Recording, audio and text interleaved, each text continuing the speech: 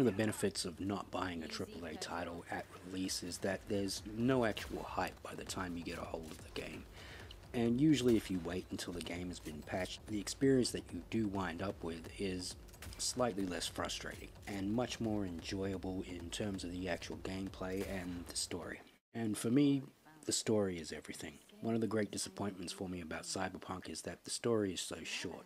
And the reason for that is it's actually a great story. It's a story not unlike Mass Effect 3. It's this beautiful parable about life and death and the inevitability of the end of your own life. It's a story of acceptance.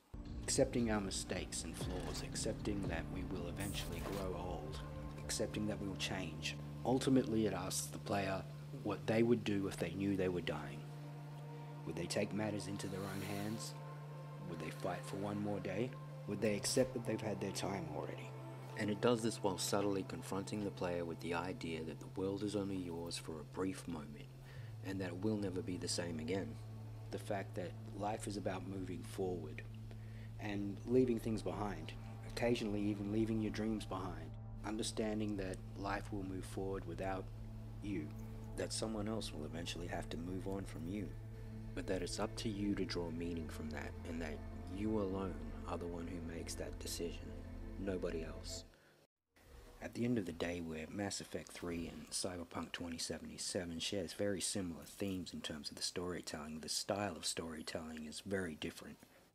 Mass Effect goes out of its way to tell its story during the journey towards its endings and then fails to deliver on those endings, whereas Cyberpunk really doesn't tell its story properly until you get to the endings. Which for me is the real tragedy of Cyberpunk 2077, because they failed to tell the story along the way. Few people actually bothered to go through to the ending. So much of the meaningful content is hidden away in side missions. Now, I've completed the game 8 times, I've gotten all of the endings with different variations. I have to say the story is there. It's strong, but it's never presented in a fashion that comes across in a really compelling way.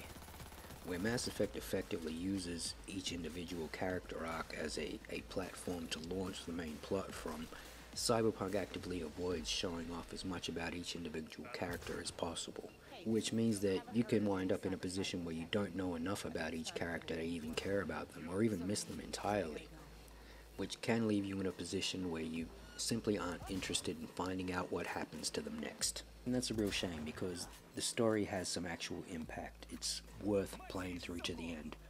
It just needed to be presented better.